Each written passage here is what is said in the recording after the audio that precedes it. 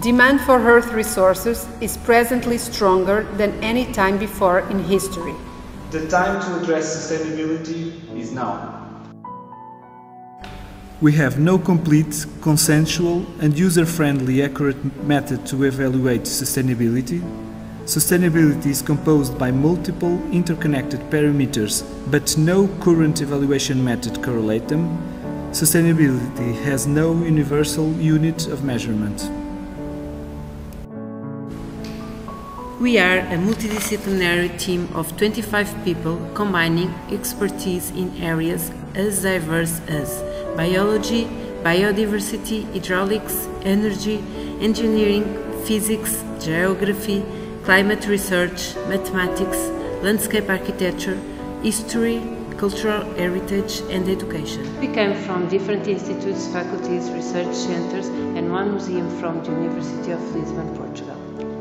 We have been based at the National Museum of Natural History and Science, where we have been working on the sustainability of its botanical garden.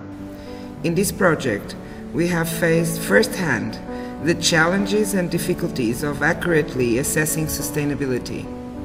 That's why we have been developing a method that has universal application. The Sustainability Assessment Tool is a simple but effective method that can be used both to evaluate natural and urban systems or as a return investment tool. This tool is based on two different evaluations: ecological and social. Ecological evaluations includes the full accountability of all natural resources and uses the dust-to-dust full life cycle assessment method.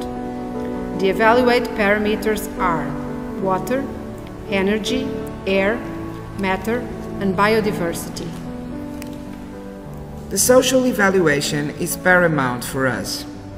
STOOL calculates the ecological component and counterbalances its value with a social assessment value, made as a contingent valuation. This second component evaluates all the social benefits of a certain system to society and its impact on human lives. This second component evaluates all the social benefits of a certain system to society and its impact on human lives. Why is this tool innovative?